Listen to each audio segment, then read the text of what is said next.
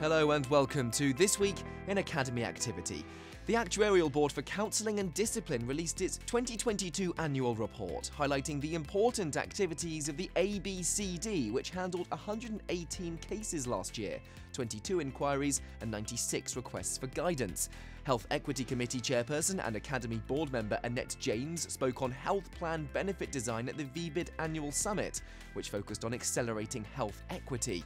The Actuarial Standards Board adopted a new ASOP number 57 on life and health and approved an exposure draft of ASOP number 27 on pension obligations.